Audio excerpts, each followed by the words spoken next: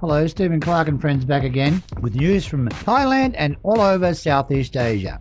Hope you're all fit and well. Let's see what we got on today's menu. Thailand needs to step up protection of school children from sexual attacks. A mall in Thailand replaces lift buttons with the pedals. Quite an ingenious idea. The continuing saga of Thai Airlines, now 6,000 employees to be laid off. The governor of a Thai jail has been sacked over allowing sex with a married couple. Thailand begins Chinese coronavirus vaccine trials on monkeys. Panasonic Thailand will close 2 facilities and move them to Vietnam. And the perils lurking beneath the waist in Thailand. And sharing the truth during Thailand's lockdown. Demonstrators have resorted to using laser lights to get their message across.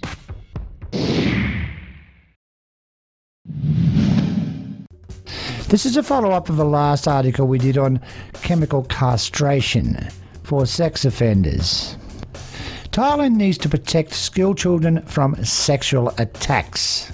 A network of 92 organisations have called on the Education Ministry to step up measures to stamp out sex attacks on school children following recent abuse scandals in 3 provinces. Network representatives on Friday handed a letter to Education Minister urging him to take action to protect school children. Manager of the Women's Wellbeing and Gender Justice Program, Warapon Chamsunit, said schools should be a safe place for children. She also called on the Education Ministry to not stand idly by children and their parents seek justice on their own. The ministry, she said, must step forward and file lawsuits against offending teachers. Furthermore, it offers legal help to victims, families, and provides school children with protection and counselling.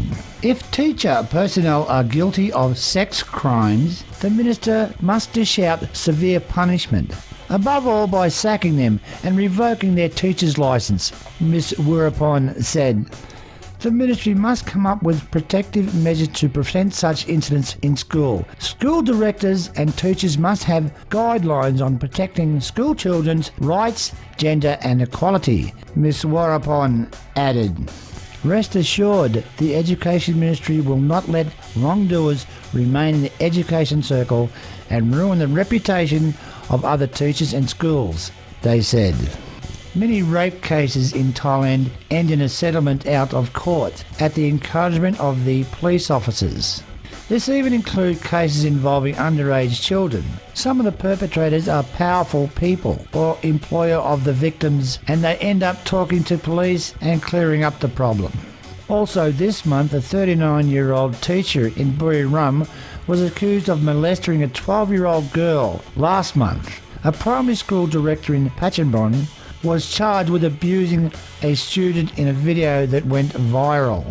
Also, police in the northern province of Chiang Mai have arrested a 60-year-old Australian man for being in possession of child pornography. Mr. Jeffory McCullough, 60, was in possession of child pornography.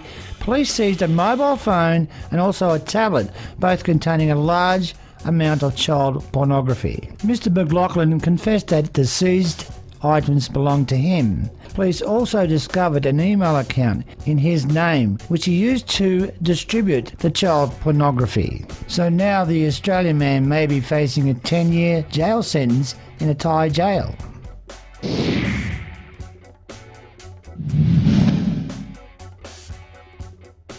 As you can see, this genius is spreading saliva on the buttons on a BTS elevator in Bangkok, thanks to the alert of security personnel who noticed his queer behaviour on CCTV footage.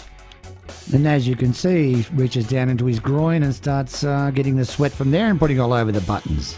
He was identified later as a 32-year-old Thai national.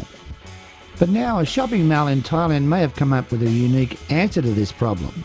The lift in Bangkok's Sikon Square, one of the largest shopping malls in Bangkok, has taken a unique approach to reducing spread of CCC virus outbreaks. They've installed pedals on their lifts so users can use their feet to go to a particular floor rather than using their hands to press the buttons. Although customers were surprised at first, they reported to have welcomed the unique approach to help prevent the spread of the Chinese coronavirus. It's an ingenious idea and will make shoppers feel a little bit more secure from the Chinese coronavirus outbreak. Thailand has started to open up their mouths again on the 17th of May as numbers of the Chinese coronavirus outbreak cases had slowed down. And these pedals on elevators may just help to prevent the spread of the Chinese coronavirus.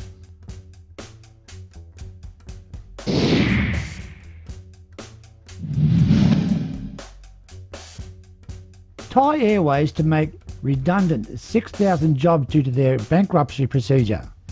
And debts in excess of a staggering 200 billion baht, the government said. The Thai cabinet decided to push Thai Airways into a bankruptcy procedure under the Bankruptcy Act and ordered the Ministry of Finance to sell its majority stakes in the airline. Thai Airways will stop repaying all debt and start from scratch, the government said. According to the size of the debt, 30% of its over 20,000 employees or over 6,000 personnel will have to be dismissed. The rehabilitation of the airline could take at least 1 year. The bankruptcy must be declared in the US as well as in Thailand to avoid planes being seized or other assets forfeited. The redundant employers will receive 10 months compensation according to the Thai labour laws. The turnaround of the airline into profit could take up to a year, experts are predicting.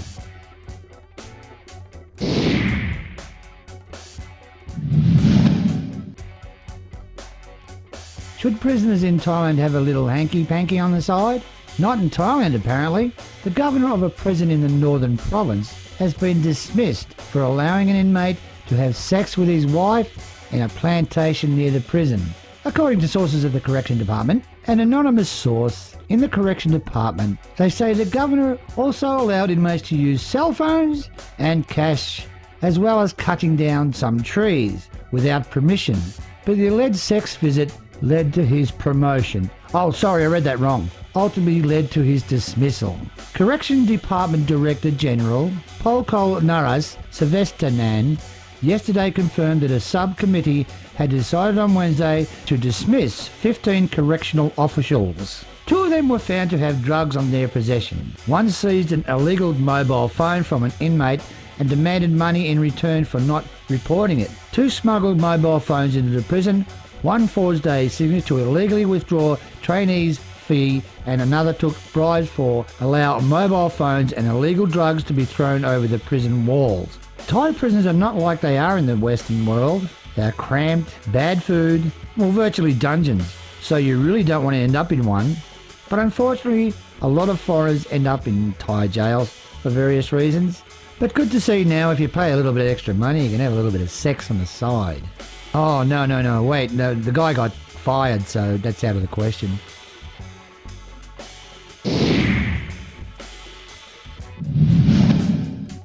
Thailand begins Chinese coronavirus vaccine trials on monkeys.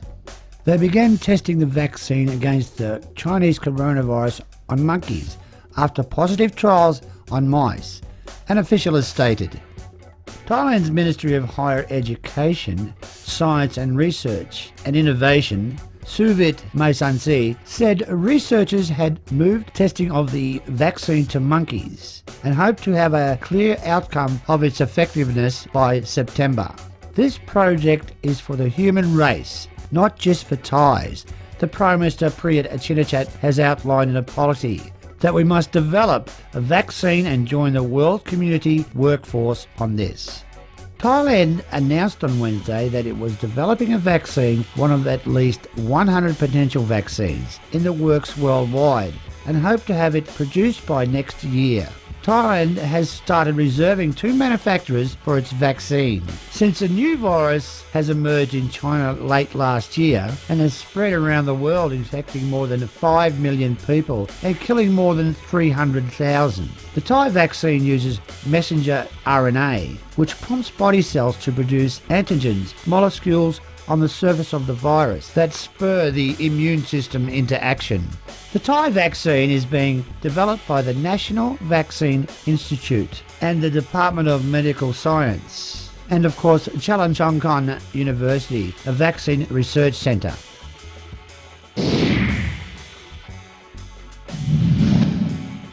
Panasonic to close 2 factories in Thailand and move them to Vietnam.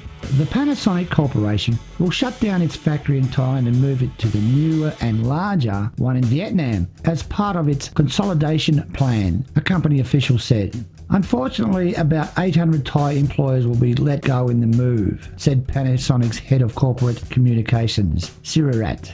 The plant will shut down in October, and an adjacent research and development centre will be shut down by March 2021. Sirirat said the move was planned since November of last year. We want to improve our productivity and our efficiency via the consolidation. It has nothing to do with the current situation in the Chinese coronavirus pandemic, Sirirat said. Panasonic has 20 business units which include 10 factories in Thailand. The move means 2 units, the factory which has been operating since 1979 and its R&D arm. This will leave Panasonic with 18 units in Thailand, which will continue to employ 13,700 people. The remaining business units will continue operation as normal, Sirirat also said.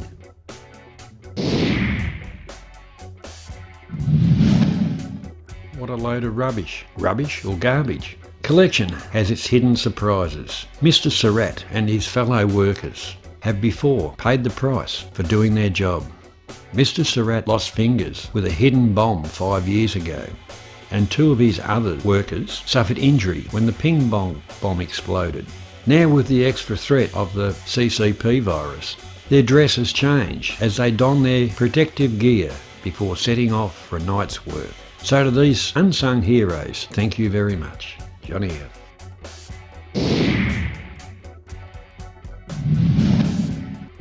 Share the Truth, coming to a building near you. The Progressive Movement is stepping up its campaign with the use of laser projection to show and remind people of the loss of life of people expressing their views via the military crackdowns. So let's have hope that all this ends peacefully. Johnny F.